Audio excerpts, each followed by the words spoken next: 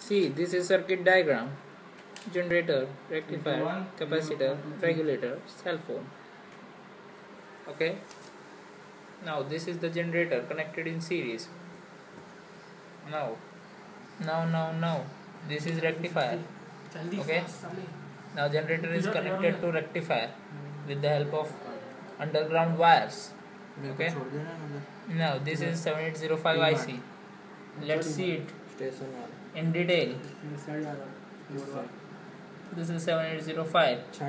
Now the capacitor. Now this is the capacitor, which is 1000 microfarad.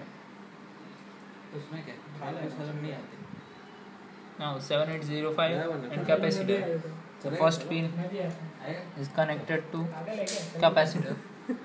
So the first pin, here it is first pin, disconnected to capacitor. Okay, and the output is given to cell phone. Okay. Now this is the output of cell phone. Here it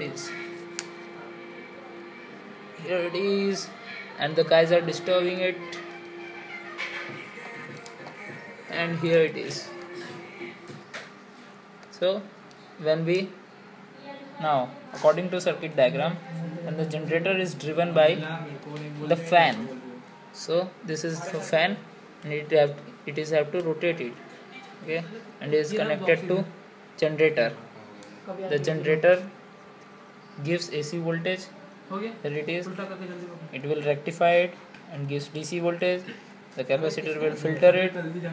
This will regulate the voltage to 5 volt only, as the voltage will be increased when the speed is increased. The fan and the output will be given to cell phone.